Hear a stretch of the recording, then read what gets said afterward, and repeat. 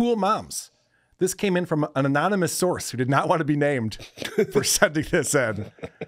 We have watched it separately. We haven't discussed it with each other beforehand. Let's get into it. The show hosted by Joe Gatto and Steve Byrne.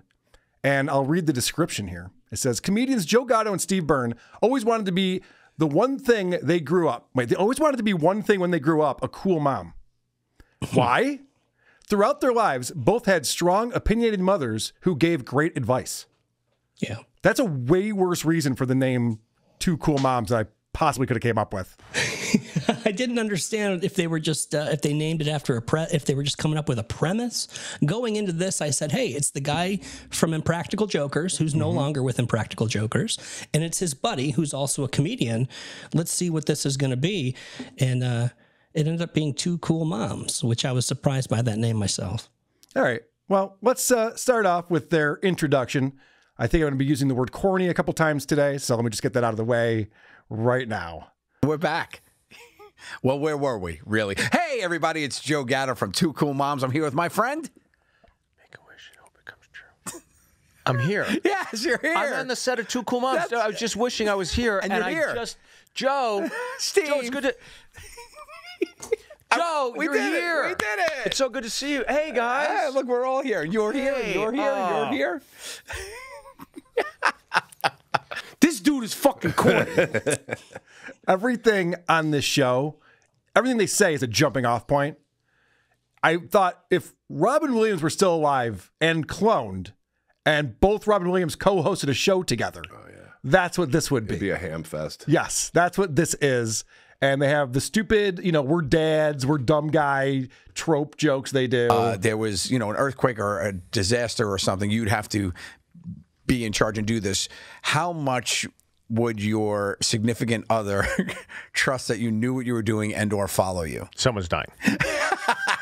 Maybe one or two. Most likely me. Would you just say, Jess, get us out of this and just hold on? I'll carry the kids. It'd be the opposite. Yeah, I mean, Jess would be the one and be like, okay, this is what we're doing. And I'm like, okay, guys, just listen to Mom. We prepared for this. And I'll be a burro. Yeah. I'm the donkey. I'll hold stuff, and you all get out. I would just be dropping dogs in a backpack. Oh, my God. Where's your U-Haul? I'd have to be hoofing it with, like, all these pups. Get it? They're helpless without their wives. Surprised they're not sitcom writers. That kind of This is joke. the banter portion of the show. Yes. Which I actually didn't think was that terrible. It reminded me of this other show I listened to, WATS. How dare you? How dare you, sir? Those are fighting words. I will see you next month, motherfucker. Yeah. We're not going to forget. I'm not going to forget this. I found there to be huge, big laughs in this show. Excuse me. If you check out my clip 2, big laughs. All right. How much did you lose when you did that? You had to have big weight swing. I was down to 165. American? What, sorry? American? Pounds or kilos? What are we talking? Definitely pounds, yeah. Wow. I got gaunt. I looked like Christian Bale in The Machine. Oh, did you? It was bad. Yeah. Yeah. It was now you look like Bert Kreischer in The Machine. Wow, that was a good one. Was it? Because he's big and fat in that. I think we've got our social clip. That's funny. That one's perfect for the socials. Yeah, it's crazy because the person who sent this to me sent me to their Instagram page, and this was the pinned clip on there. So they did end up using this for their social media. The first thing I saw, and I went, oh, these guys suck. Yeah. Oh. They're so excited about themselves. Actually, I grabbed another video I found on their Instagram because this is a new set they have now. I think they went away for a while, and now they've come back. And this is from their old set, and this is on their Instagram page. It's a Target. Walked by, saw this on the rack. I said, what better? Two Cool Moms. Problem is there's Two Cool Moms. So he's wearing a shirt that says, I'm a cool mom. Yeah. And now he just walked in and handed his buddy another one of those. Oh, my God. Shoot up. It's time for Two Cool Moms. Now we're Two Cool Moms. Can't just have one cool mom. Yeah. So they're leaning into this corniness and shit, but it doesn't make it okay. No. I'm not giving them a pass just because they know they suck. And I found their comedy to be kind of tepid, mundane, almost safe comedy. At first, I thought this was an all-family show, maybe, but then at some points you get some swearing, and so I was kind of surprised by that. But the actual show itself it's a Ask Us Anything show. It's these two comedians, and they say, "Hey, we want you, the listener, to ask us your deepest, darkest questions, and then we'll answer them." Which I guess that's okay, but I don't believe some of these questions. Here's clip 3. My clip 3. I think it's a very dumb question to ask a millionaire. It's coming to us from Alexa. Hola to my favorite mamacitas. I'm not Spanish, but I just thought it was fun. Okay. Anyways, I have 2 questions. First, if you both separately won the lottery, what would you do with it? Second, what's one tangible thing you cannot go one day without? Now, if anybody's watching the show, they know that Joe Gatto is from Impractical Jokers. He's raked in millions from that show. I'm sure he's not with them now, but I'm sure he's getting residuals. This guy's got a net worth online of $7 million. You don't go, hey, Mr. Guy, what would you do if you were even richer? I don't get it. Yeah, and so he goes, well, you mean like a lot of money, like 200 million or something like that? Because, yeah, he's got to think about something that's obviously he could get somebody he wouldn't be able to get. And does he have an answer for this? You want to talk about safe comedy? I'm not sure about that. Fuck that. That's lame. Okay, what's yours? No, I should mention Joe's answer is he wants to have a robot. That's right. A robot like from Rocky IV. Right. He wants a robot. So Steve says that's lame, and now Steve's got a better idea. Yours. You ready? Go ahead. Are you ready? I'd buy the Batmobile. Okay. That's pretty good. Absolutely buy the Batmobile. And I would go everywhere. Would you drive in it? Everywhere in the Batmobile. Okay. 100%. And actually, it might be a coin flip between the DeLorean or a Batmobile. The DeLorean's tough for you. A lot of in and out. Low. What? You gotta be careful. Gotta be careful with that. Batmobile's cooler than his DeLorean, I think. As far if you're doing like straight up kitschy, like the Batmobile's like a statement. I'm going 60s Batmobile. Of course, no, you got to go open top. You know, with the red globe. Oh my god! Yeah, you got the fucking the caution thing falling. That's the one you. Dude, how cool! I mean, that's the coolest car. Now I ask you, BranDon, is that the coolest car? The Monkey Mobile is the coolest car on the planet. Everybody knows that. The Batmobile is pretty cool too, I guess, but that's not what I would do if I would win the lottery. I wouldn't go out and buy a replica or anything like that. These questions are ridiculous, Carl. I don't find them to be real. I think that there is a producer who is putting questions into a hat and then they reach in. My clip 4 is the perfect example. Play this and tell me if this kid actually did this. It's coming to us from Julian. Hey guys, I have a question for both of you. So right now I'm a junior in high school and I'm getting kind of upset at myself in my PE class. I'm always one of the last people picked to be on someone's team, and I understand why. Because I have terrible hand-eye coordination at sports. But I feel like most people in my class could be talking bad about me behind my back because I suck. What kind of 16-year-old out there is thinking, man, I got all these troubles, man. I wish I could talk to my dad or somebody. Get confident, stupid.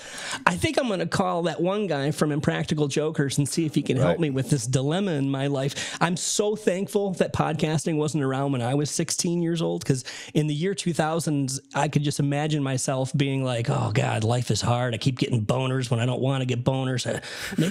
Maybe I should call Mark Summers or J.D. Roth. Right. And maybe those guys can help me out with this problem. It's such a dumb premise for their show. Yeah. Because they don't have good advice for anyone. And I totally agree with you, especially with that question. I went, there's no way there's teenagers watching the show and then writing in for advice. And they take it real seriously.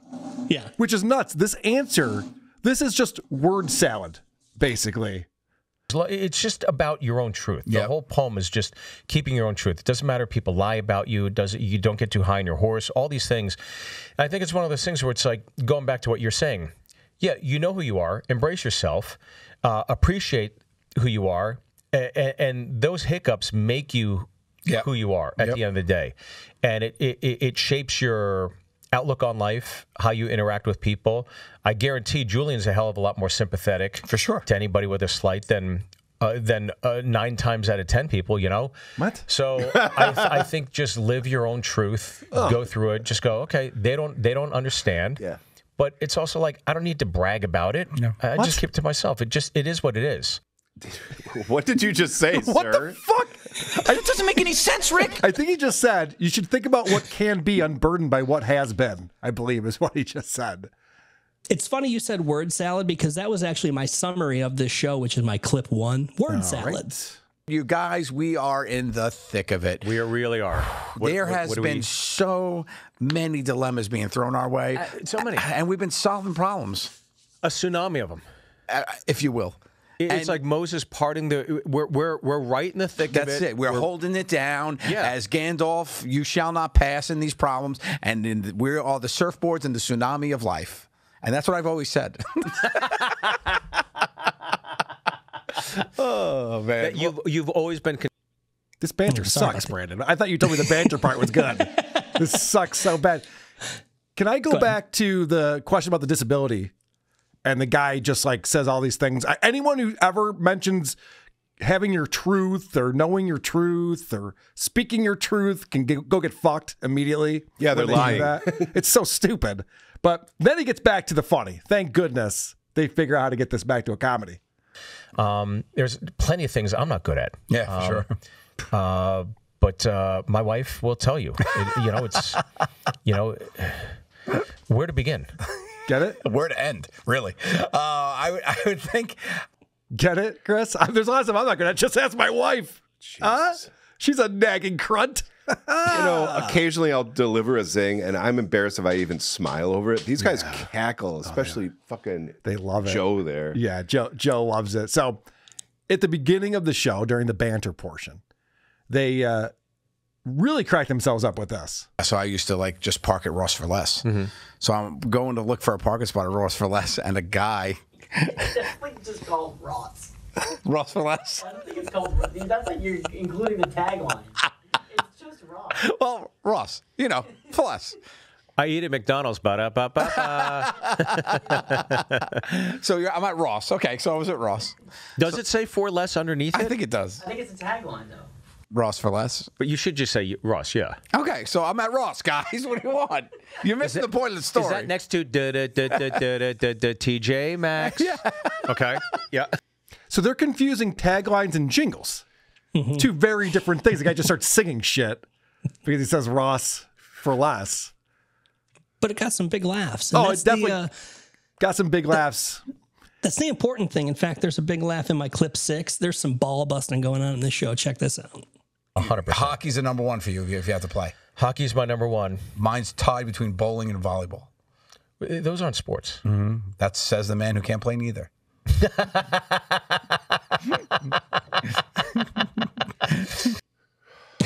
What? So yeah, I got you a couple drops for your board. Okay. 2 of them actually. My clip 7. If you ever need a laugh track. There you go. And then that will come in handy. Halloween season's coming up. It's going to be spooky. So my clip 8 for Halloween. Yeah.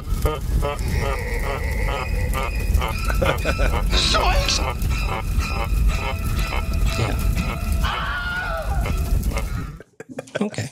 That will haunt my dreams, but not because it's scary.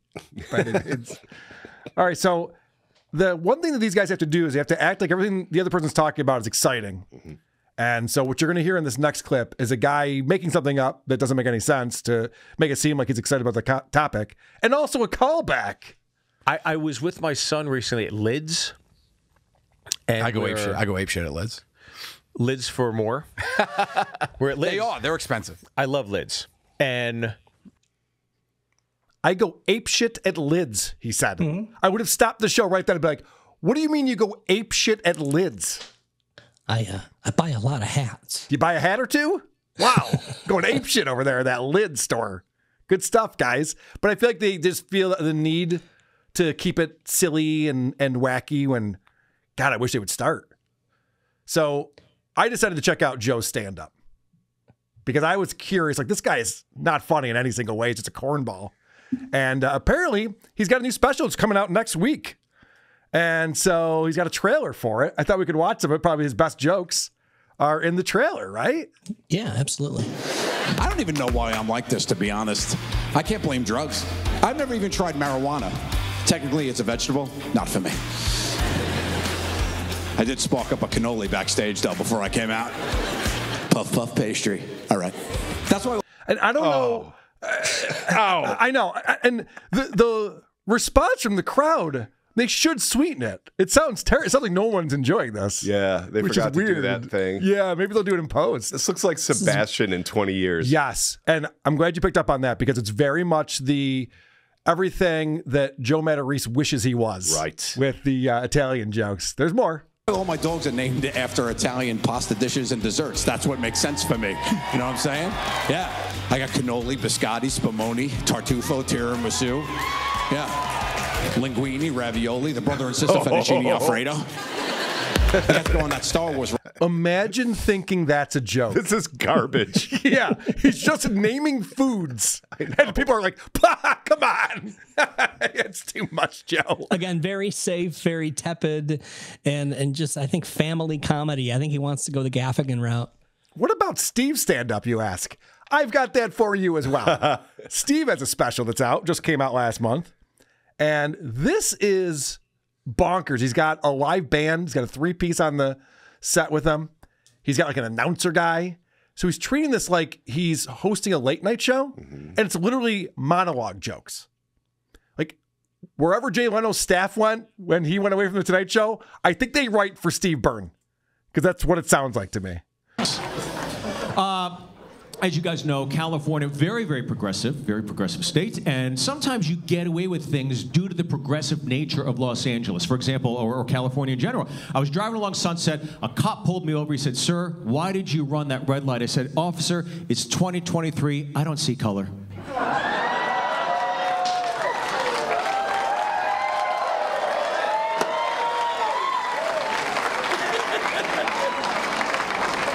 The crowd's even reacting like it's a monologue. They're not laughing, they're applauding the joke. And Come on, they've never heard that one before. it's so bad. That's what he led with. That was his first one. Let's see what else he's got. I saw a very sweet thing the other day. I was downtown Los Angeles, crowded bus around noon. I saw this really sweet moment in humanity, right? You'd only see this in California. I saw an elderly woman get up from her seat on the bus, packed bus, and give it to a pregnant man.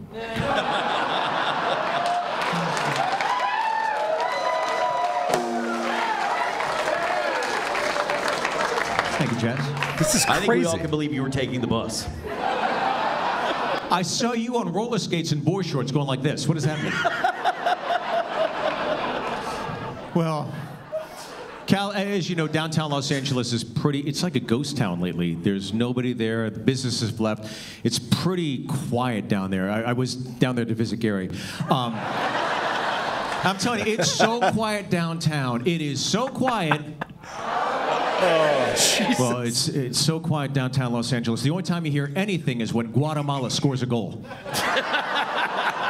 Jesus. I wish the band would just start playing over him, you know? What the fuck? This just happened. Big guy in the front row is loving it. Oh, I know. I don't know where you find people like this. Because he knows he's on camera. He has to love it. They must have found these people in the 70s. Is all I can figure. Right. This style of comedy is long gone. Yeah. We're past this Carson now. reference. Holy shit. It's observational comedy, but it's not funny. Oh, he's also braggadocious a little bit. Tells the story about how his dad used to put him and his brother in life vests and they just go down the river. And his brother's foot got caught under some rocks or something. And so he ran up, jumped back in the river in order to save the day. Then I got to where he was, and I jumped in, and I kind of like started swimming towards him, and got underwater and dislodged his foot and saved my brother's life. And knowing what I know now, I should have fucking let him drown. 100%. I would not. I would never have a gray hair on my head. My forehead would be so much smaller. I lost so much hair Over your brother. and nights over my little brother. Yeah. Oh, you rascal. Yeah, he sounds like a bad dude. I see what you did there. You saved your brother's life again. Ah, come on. Get out of here with that. What a hero. Oh, loser. What else you got, Brandon? Well, I didn't know why this show took a 1-year hiatus. I noticed that they were around for a while, and then they took an entire year off. I guess some people do that, and they call that seasons. But this one came back onto iHeart with some dude's YouTube channel. I'm not even sure who that was. Elvis Duran. The Elvis Duran show on Z100 in New York. That's where they're. I don't understand it either, but it's connected to iHeart. So for some reason, they don't have their own YouTube channel. It's on Elvis Duran's YouTube channel. Yeah, so I went back to their first episode after their hiatus, and I said, you know what? I really want to know why they took the time off. Maybe they can explain. And clip 10, this is how they kicked things off. The good news about this show is that we have production value. Oh, look at this. It's our first show back here at iHeartRadio. We got bubbles. Boom, boom, boom. Party. I also feel like the bubbles are just making a mess of going into my water. So. Oh, Jesus Christ. They went from nothing to absolute mayhem. Yeah, so I didn't get a clear answer as to why they took a year off, but I was able to watch them have fun with the bubble machine. My daughters love that too. They're 2 and 5. Right. These are not cool moms. I'm just coming around on this. I realized, their listeners call them mommies too. Oh, that's weird. Come on. I swear. I wouldn't make that up. I'm not that deranged. I wouldn't come up with something like that if I could.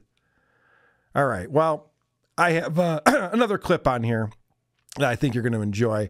Valerie was the first question they read during the Tell Us About Your Dilemmas segment. And Valerie's question is great, and they have a good time with it. This is coming to us from Valerie. Yeah, you know what I need advice on, so please help me. That's it? That's it. That's coming to us from Valerie. You know what I need some help on? Please. So please help me. All right. You know I know what Val needs help with. All right, Val. I'm going to shoot you straight because most of your friends won't tell you this. It's because your breath stinks. Good stuff. That's really funny. I mean, he could have come up with anything, but he came up with the funniest thing. I would have started with, you're coming to us for advice. Possible. Well, right. That's one thing. I'm telling you, it's just another slip of paper from that hat that some producers writing down. These questions are not, they're a hat that they got in lids when they were going ape shit. Going ape shit, getting the hats. I mean, if you clip out, or if you hit my my clip 9, and I don't know if you want to get here too. This is the show close, but they never tell you where to submit questions, and this I don't understand it. That's what we call some pretty cool advice from 2 cool moms. Yeah, I know it might not be what you want to hear, but that's just how we play it. It's just nice and cool. Cool, guys. This is what we do. Cool guys, moms. That's it. The minivan's been started. Thanks so much for listening.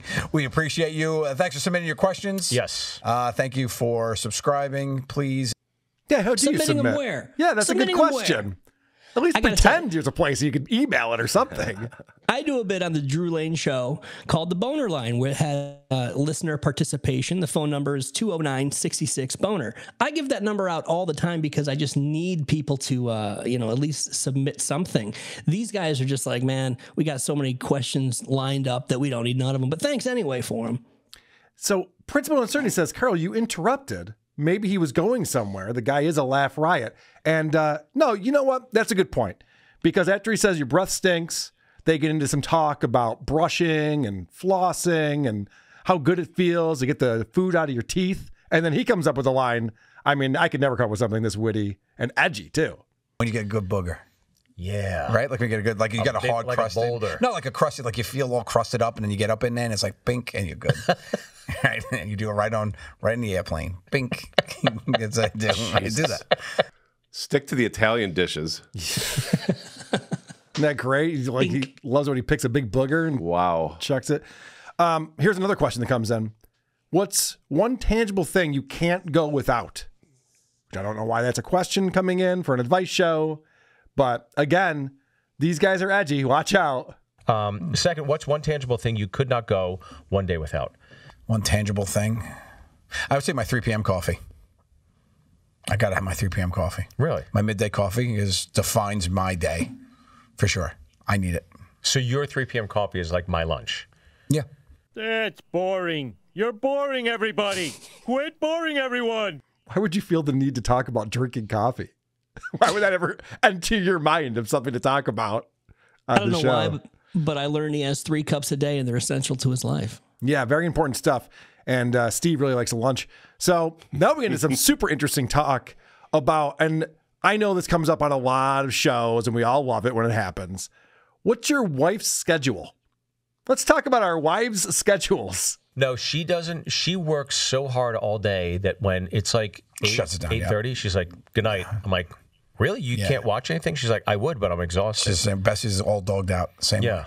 Done. So, but me, I'm like, I'll be up till 2 or 3 in the morning. Watching. What time does Jess get up in the morning?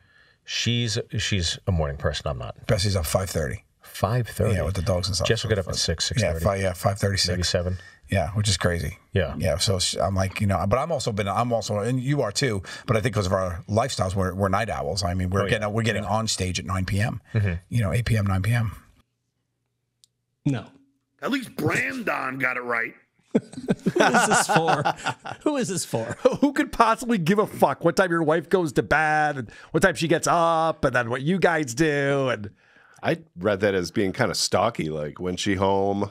When are you gone? Right, good point. So the lights are out by 9, you say, huh? Okay. Good to know. Good to know. All right. Is there anything else on here, Brandon, you want to play before we move on?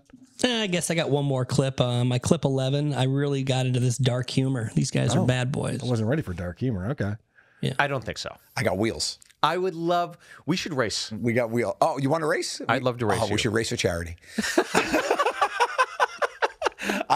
You can't touch me on an ultimate frisbee field. We'll race for people with spinal cord injury. We'll race them, and I might win. Whoa. I have a shot. I need a handicap. Oh, my God. Cut that so it part does out. get dangerous. It gets dangerous at times. So. Wow. How many people wrote in who have spinal cord injuries? Oh, right. 0. They don't tell you how to write in. These motherfuckers. I was going to complain, but there's nowhere to complain to, unfortunately.